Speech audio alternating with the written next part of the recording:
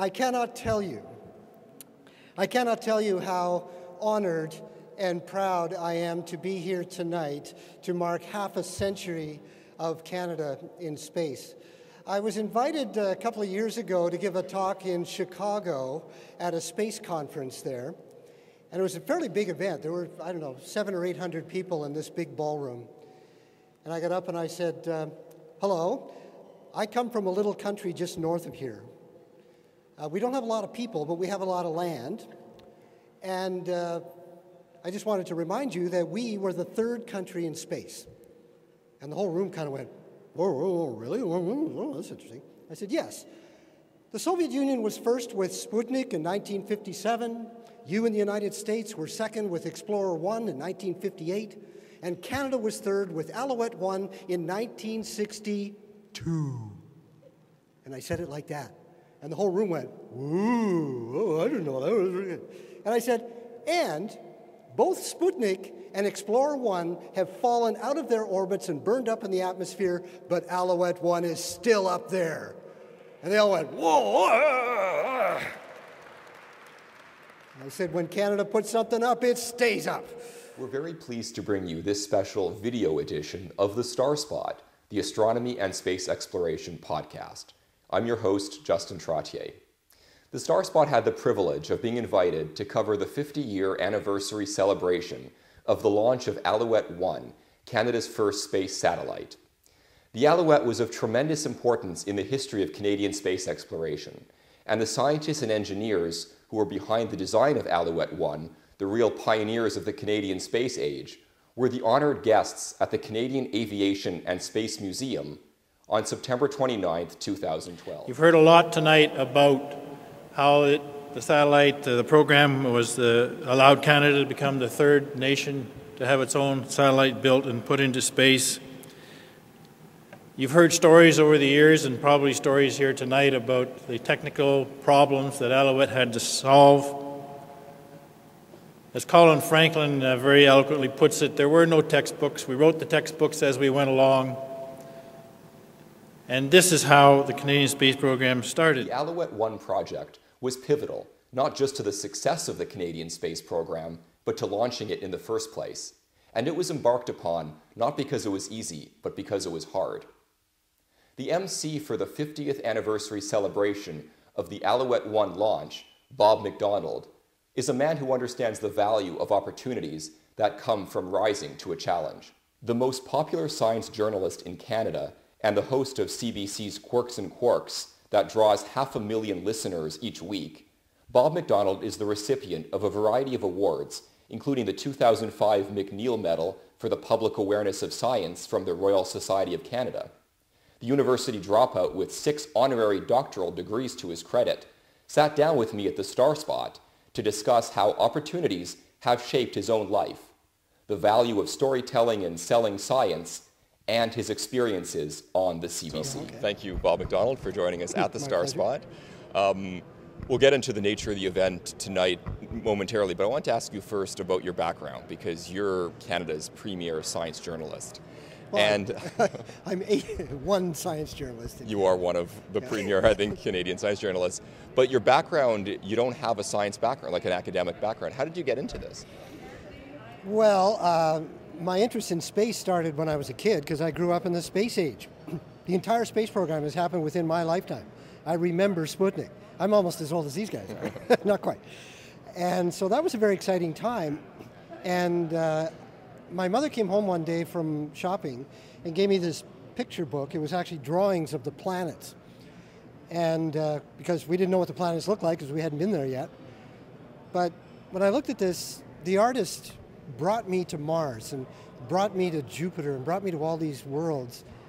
And I realized as a kid, when I was 7 or 8 years old, that there are other places out there that are just as real as this place, but very, very different. Other worlds out there. Other planets, other worlds. And the space program was happening, and we were going to go to the moon, and I thought maybe when I grew up and started dyeing my hair gray and living in the 21st century that I might be there one day.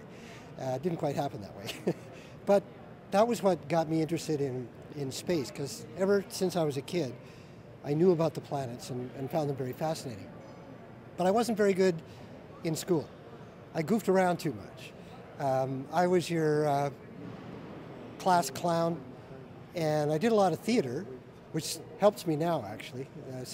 In high school, I got the lead in Oklahoma, so I was a song and dance man. I did a Midsummer Night's Dream in university and a bunch of stuff like that. So I really liked performing, but I wasn't really all that interested in academics. So after second year university, I dropped out and worked construction. Didn't know what I wanted to do with it. Were you studying anything science related? I was studying for that first year? English and philosophy.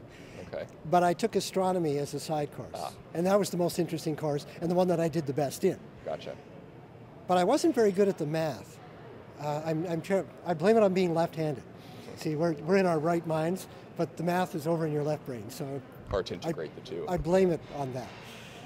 So I thought I was going to be a construction worker for the rest of my life because I don't have role models in my family. Both my parents were uneducated and didn't have a lot of money.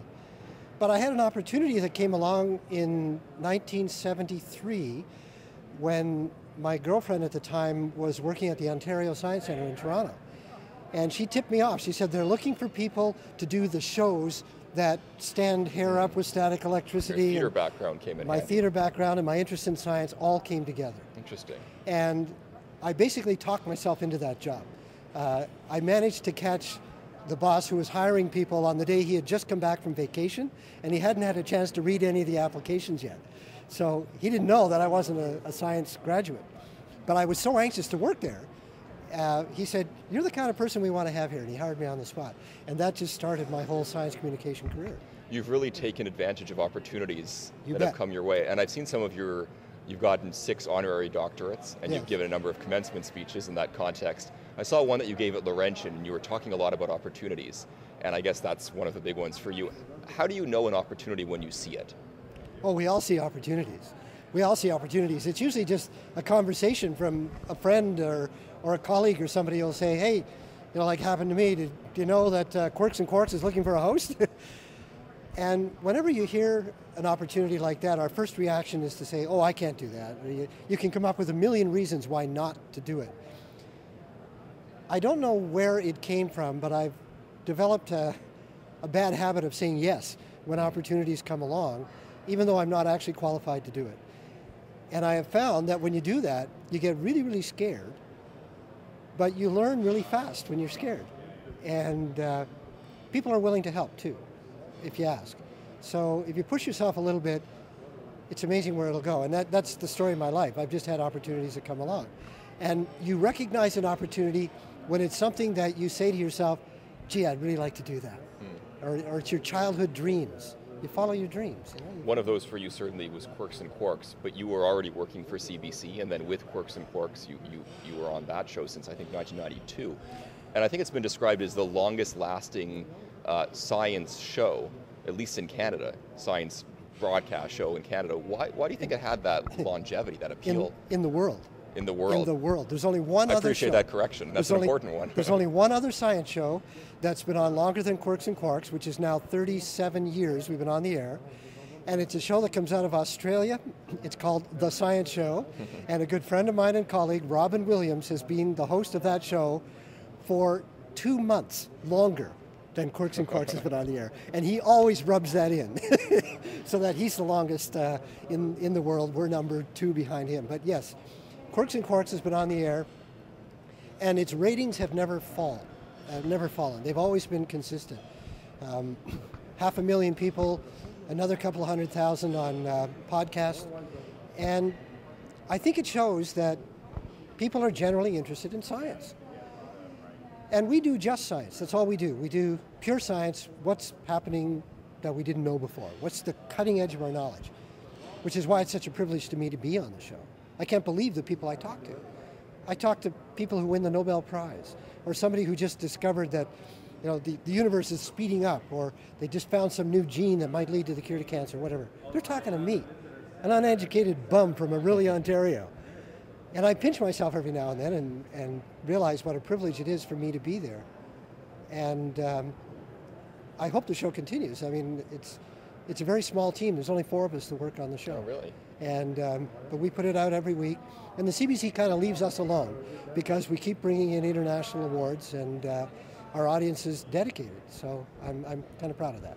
As a science communicator and a science journalist, I'm always curious, how do you make science, or specifically astronomy or space in this case, how do you make it sort of sexy and appealing without watering down the substance, diluting the message? Well, part of it is that because I'm not a PhD in science, I'm closer to the people who are listening. I'm closer to the audience. So I see myself as a translator between scientists who fundamentally speak another language and common English. So I have to translate that. And I've been in it long enough now that I can speak science, or at least I can understand it. So I'm always thinking images. I'm always thinking analogies. So if they're talking about how a drug needs to get into the surface of a cell and lock into a receptor, well, I'm thinking lock and key. Or I'm always thinking everyday objects to try to summarize things up. So when you're listening to me on Quirks, whenever you hear me say, let me see if I got this right, that's me hurting. Okay, they just said something really complicated and it's too deep. So I got to pull back and try to spin it back to them in my own words, in as few words as possible and simply as possible.